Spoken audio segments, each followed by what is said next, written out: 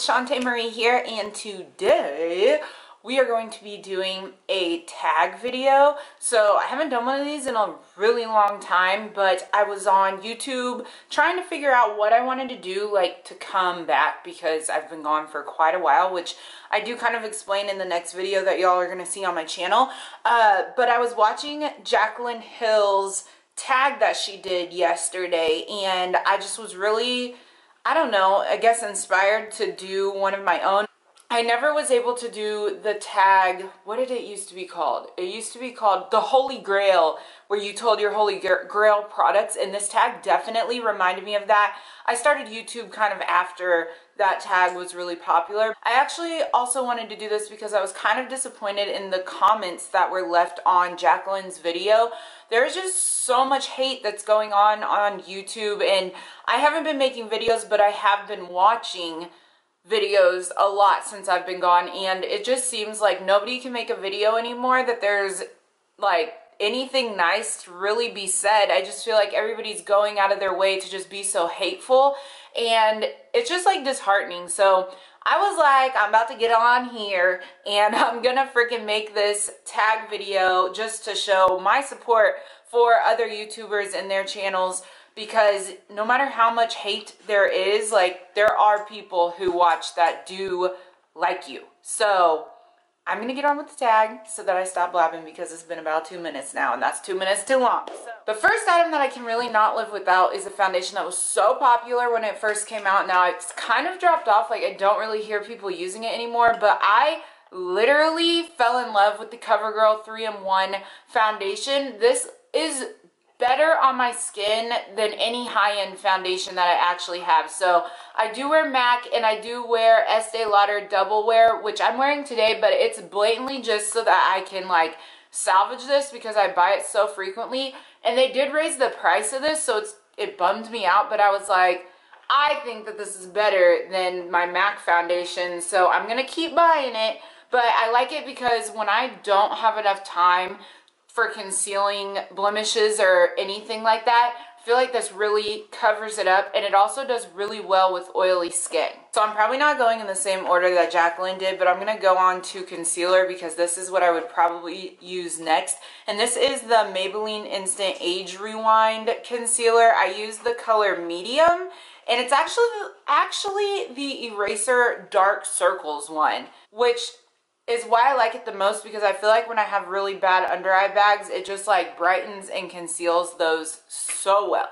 My all over face powder is definitely freaking something that I cannot live without. It doesn't matter if I'm wearing the cheapest of the cheap makeup, I have to use this. Like, Makeup Forever HD powder is a staple if you have oily skin. I have not been able to find anything comparable to this. I've tried everything that I can really think of in products that think that they can compare, and I haven't found anything. I go back to this. It don't matter if this costs $70, I'm still go buy it, because it is the only thing that will keep me matte. Like, my nose is a big feature on my face, and it's the first thing that gets oily every time. So I have to have my Makeup Forever HD powder.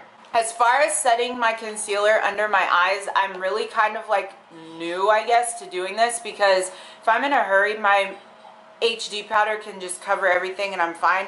But if I'm taking the time to bake and whatnot, I am using the Airspun translucent powder. I like this. It matches my complexion. Like, it just does really well with my skin tone. So I'm going to keep doing it, because even though it says it's translucent, there's a little bit of a hue to it if you've tried it out before, and this is super cheap.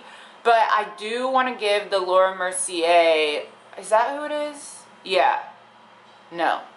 I might be getting that wrong. There's another one that I really want to try to use, but Airspun is something that I will probably keep around for frickin' ever, because I love it, and it works, and it matches, and it's golden, and it's cheap as hell. So next was highlight, contour, and blush, which today I'm not wearing the blush that I usually wear or the highlight that I usually wear, but 90% of the time this is what I'm wearing and something that I cannot live without. So I showed this 8 million bajillion times since I've gotten it, but it's the Lorac Tantalizer. It just works with my skin no matter how light or dark I am, but it has the bronzer and the highlight in the same thing, and I'm all about convenience. So when I'm traveling or anything, I would rather just take this than have to take a million different things. But this is my ride or die. Like, I cannot live without the Lorac Pro Tantalizer. As far as blush goes, I've been using the same blush since I started YouTube. It is the NARS Outlaw blush, and basically every blush that I get is so similar to this color, but it does have little flecks of gold in it. So I love this.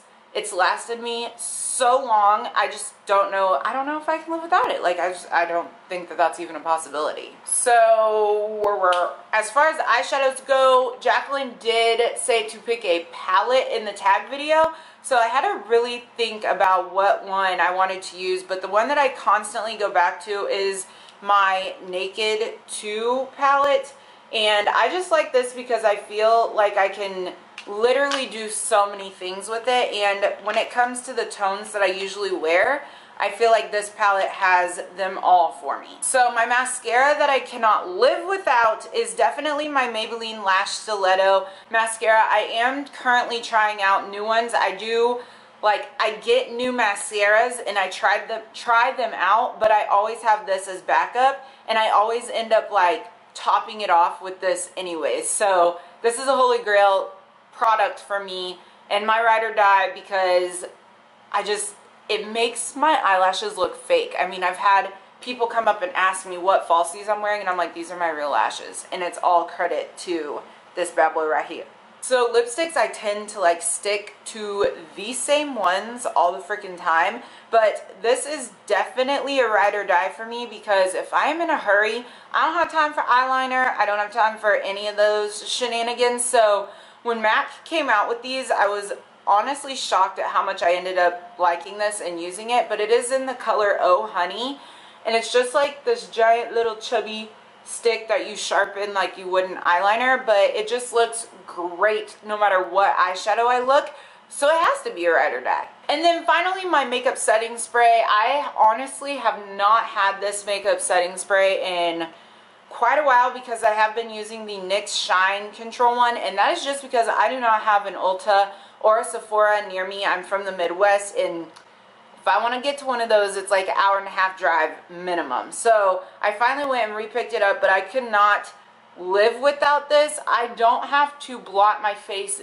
nearly as much when I have this in my life, and it is the Urban Decay De-Slick makeup setting spray. So if you've never tried this, I recommend that you try it. Get it in your life. Alright, so that is all for this tag video. So I hope that you guys enjoyed this video, and if there's any other videos that you would like to see on my channel, please leave them in the comments below. And until next time, I will talk to you guys soon. Bye guys.